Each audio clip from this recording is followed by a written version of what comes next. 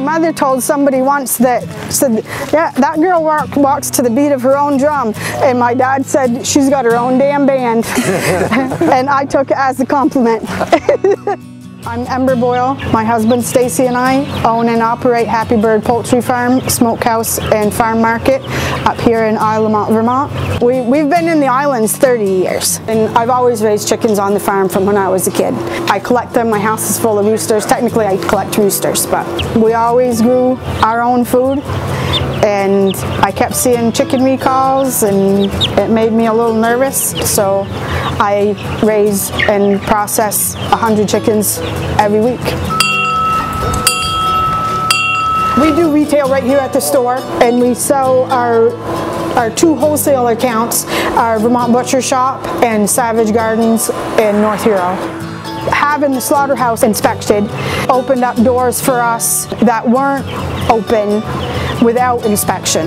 Without inspection, I could sell only whole birds. Under inspection, here at the store and at farmers markets and other food events, I can sell parted birds. We make our own chicken breakfast sausage. I think I got it pretty right because my brother was out to visit for a weekend and he was on about his 5th plate full, and my husband Stacey said to him, "You wouldn't know that was chicken if somebody didn't tell you, would you?" And he was like, "This is chicken?"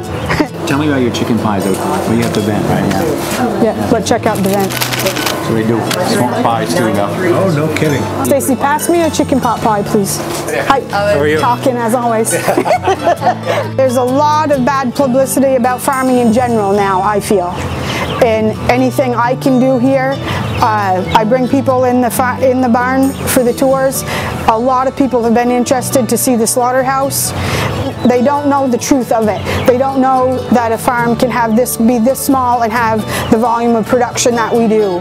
I can bring a family just out for a vacation ride. I can bring them through the barn. They can see the chicks. They can see the slaughterhouse. They can see the smokehouse.